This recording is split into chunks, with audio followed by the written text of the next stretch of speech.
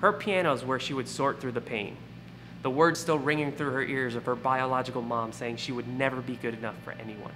But this is a comeback story, and what's even more beautiful is that her heart healed to the point of radical forgiveness, and she was able to look her mom in the eyes later and tell her that she forgave her. Our muy caliente sister Mari shares her story of healing today on The Revolution.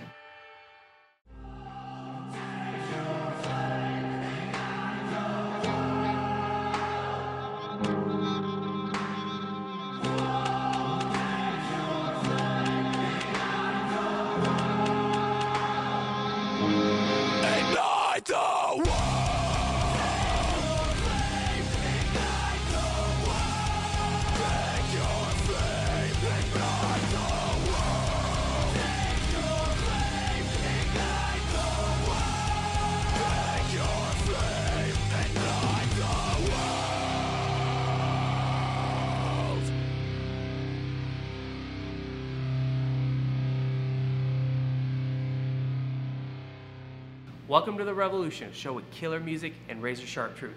I'm George. And I'm Kat.